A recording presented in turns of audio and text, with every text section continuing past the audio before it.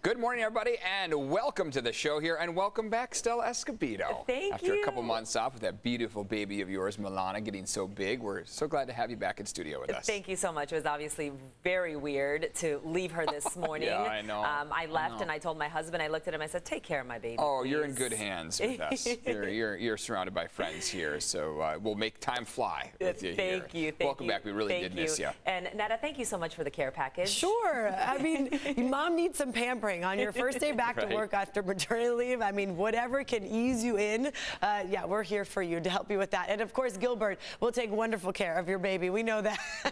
A great dad as well and a great mama. So we're glad to have you back. And good morning, everybody. Time now 6:01, and we do have gray skies out there. This is the view from Pacific Beach as you see the pier right there.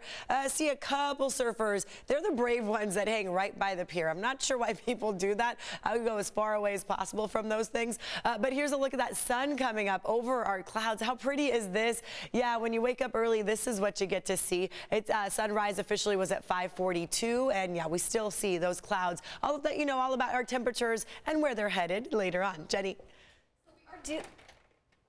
We are dealing with that overnight fatal crash that Evan Irani's been reporting on. This is impacting the 5. I know you can see these icons here, exclamation marks. We've got delays starting to build up through Del Mar as well.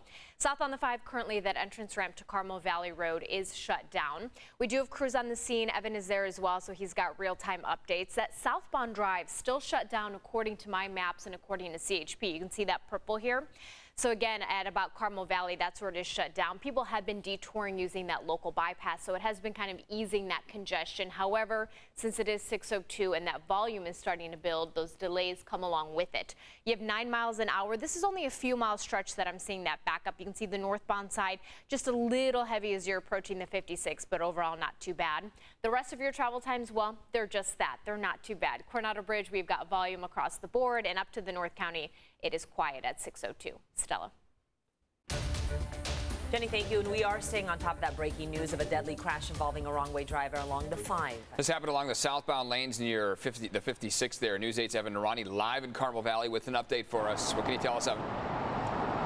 Yeah, good morning to you, Stella and Eric. You heard from Jenny just minutes ago talking about how for a while those southbound lanes of the 5 were completely closed, and just seconds ago they reopened. So it looks like now traffic can pass through the southbound lanes of the 5 at Carmel Valley Road, just south of the 56, where previously hours ago they were closed completely and all those vehicles needed to take the bypass lane. So now we have traffic flowing smoothly once again, and plenty of it here at the 6 o'clock hour.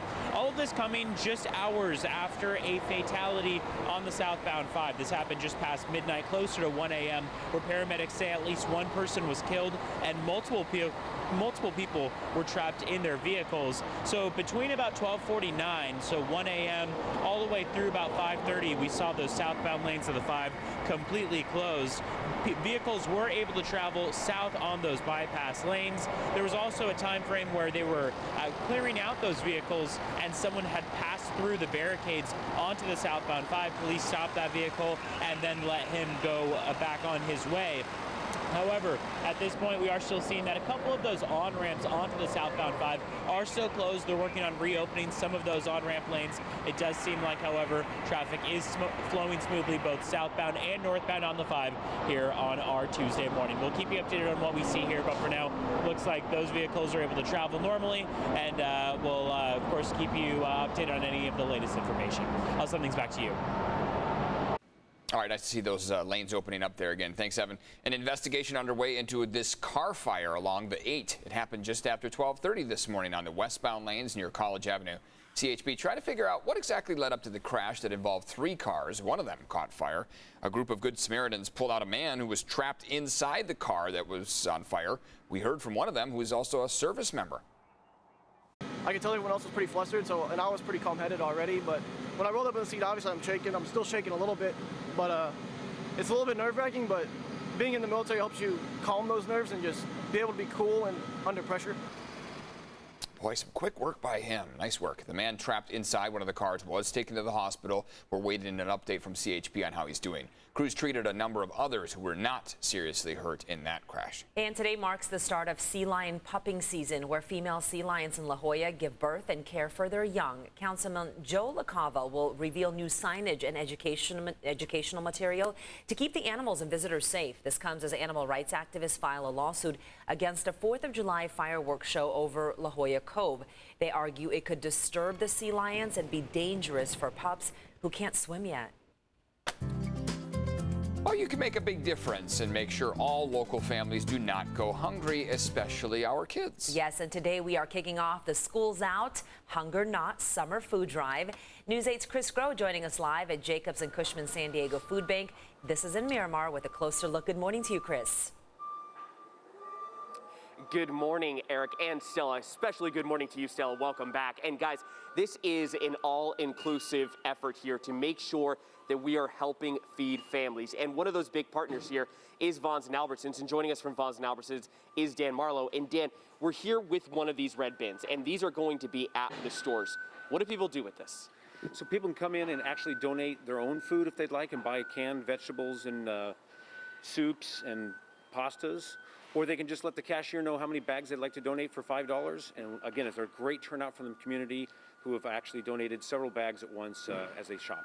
What does it do for you or for some of the employees to see the community giving back in such a way? Does it have any type of impact emotionally or kind of on the morale there of the employees in stores? Absolutely. It's really a great impact to know that you can help the community out in such a time of need, especially now during the pandemic. Now more than ever, I know that the donations have been coming in double what they used to be, and the need at the donation has been double what it used to be. So it's great to see the turnout and how everybody just wants to help out. And again, just as easy as either putting something in the bin or donating $5 for one of these bags, right? That's correct. Absolutely. Dan, we're going to go now over to Vanessa. And Vanessa, something that we were talking about is sort of the operations behind this, right? Making sure that we're getting out to these partners. And actually, guys, back out here live right now, going on is we are seeing the loading up of a lot of the food. Tell us, Vanessa, what is going on here and how can people access help? Absolutely. The San Diego Food Bank has seen a tremendous increase since the pandemic hit. Prior to the pandemic, we were serving 350,000 individuals each month. We're now serving over 600,000 individuals each month.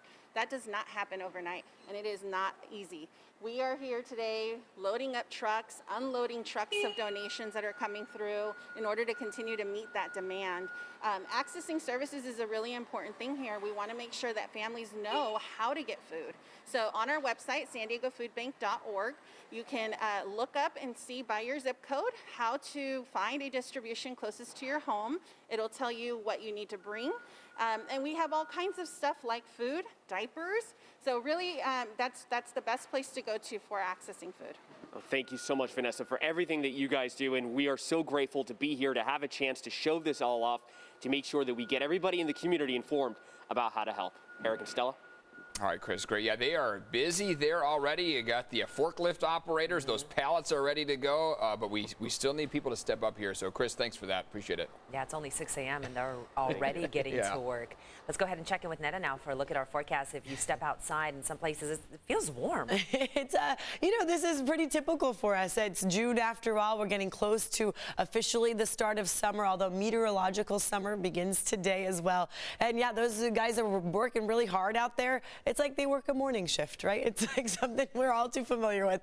Good morning, everybody. Here's a view from, Del Mar Dog Beach. Right now, the dogs, a couple are sleeping in. We see one just going for that jog early this morning. And we're getting close to that low tide here in the next couple hours. So there'll be plenty of space for you to take your dog out there for a little stroll, maybe play in the waves. This morning, this view, I can't get over. The sun just coming up over the cloud coverage. Always looks so pretty. A chance to see that when you wake up early, right? Here's another view for you as well. This is from Otay Mountain towards the east, and you can see less cloud coverage east of our mountains, at least less than what we saw yesterday at this time. We still have the marine layer right up until the mountains, though. Our coast is staying seasonal because of that weak onshore flow, and that is what brings in that marine layer. Inland temperatures, yeah, you're going to be about 5 to 10 degrees above normal. Let's time out the cloud coverage for you, too, because I know a lot of people wonder, is the sun going to come out today? Yes, it will. This shows it right here. By about 10:30, 11 a.m., a.m., you'll see plenty of sunshine all across the county. And then hopefully by tonight,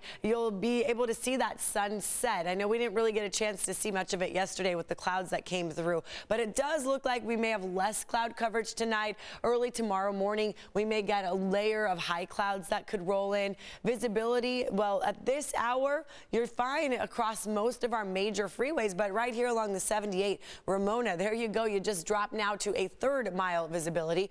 In Ramona, it's 54 degrees, 54 in Alpine, 60 in El Cajon. Chula Vista, you're at 61, 64 for downtown San Diego, and not much change compared to yesterday. Our afternoon highs, though, today will feel a little bit warmer, especially for inland areas. We'll get more into those details in just a few minutes.